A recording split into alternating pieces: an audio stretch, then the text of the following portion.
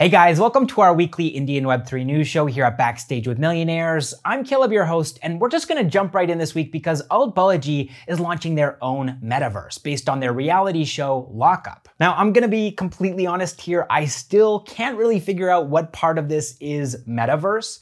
To me, it looks like just a game, but they're calling it a metaverse, so we're gonna call it a metaverse too. So Lock Up is similar to Big Boss or Big Brother, but instead of keeping contestants in a house, they're keeping them in jail for 72 days. Now, according to Balaji's COO, this is an initial stage. We are still experimenting with the possibilities in the space. With the development of Web 3.0, I think there will be a lot more to see in the coming future, which is pretty vague. There's not a lot to unpack there, but he did also mention that at some point in the near future, they wanted to integrate blockchain into the game and also NFTs, which I guess is where you can put that Web3 tag on it. But this kind of feels to me like a situation where a company is just trying to capitalize on the buzz surrounding Web3 and this term metaverse without actually building a proper metaverse. I mean, what even is a metaverse, right? Is it, an MMO? Is it just a place for people to congregate online in a 3D virtual space? Do you need to have VR goggles or not? I really don't think that the game would see widespread adoption if that was the case, if VR headsets were required.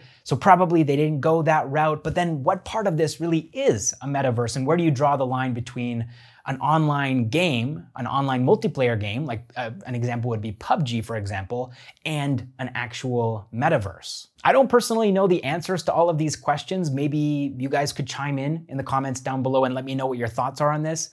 Is Balaji's Lock Up metaverse a real metaverse, or is it just an online game? All right, next up in the Indian Web3 news, the trailer of an upcoming movie, Radhe Shyam, and sorry if I'm mispronouncing that, was released in a metaverse hosted by Spatial.io. And the number of people that visited this metaverse ended up crashing Spatial.io's servers. So this happened within 3 minutes of the trailer's release. More than 2 lakh fans rushed into this metaverse to watch the trailer, and some of them weren't able to because of the crash. Now, this metaverse is just starting with a trailer, but it's going to expand apparently to allow people to have their own avatars and actually explore the world of Radhe Shyam. All right, next up in the Indian Web3 news, FTX Gaming, which is a subsidiary of Bahamas-based crypto exchange FTX, has partnered with IndiGG, which is a sub-DAO of Yield Guild Games. So IndiGG has already partnered with Polygon to build a play-to-earn gaming hub in India. And now with this partnership that they have with FTX Gaming, they want to drive the adoption of Web3 gaming across the country. Through this partnership, gaming studios under FTX Gaming will be able to access IndiGG's distribution network to launch their games in India. At the same time, FTX is going to be able to help indie game developers on IndiGG's platform to integrate Web3 into their products. And as people are beginning to realize, India is a massive opportunity for gaming companies.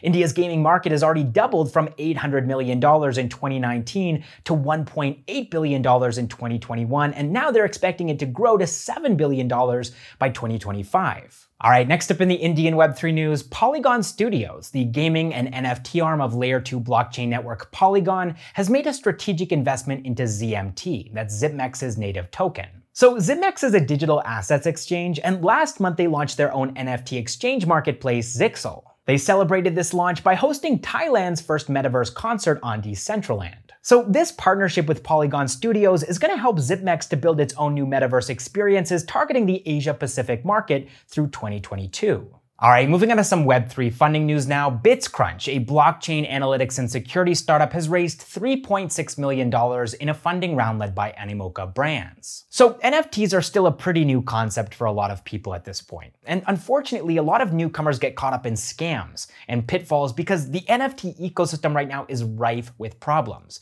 For example, wash trading. This is one practice where people will buy and sell NFTs from accounts that they control to artificially drive up the price of those NFTs. Another type of scam is digital art forgeries, where people will steal other people's NFTs and make profits from them. And so BitsCrunch is trying to tackle some of these issues. They're offering an AI-based analytics tool to help you identify the authenticity of an NFT, its fair market price, and it also detects wash trading activities as well. BitsCrunch is going to be using these funds to expand their team in India, and they're also going to be focusing on securing blockchains like Solana, Polkadot, and Algorand.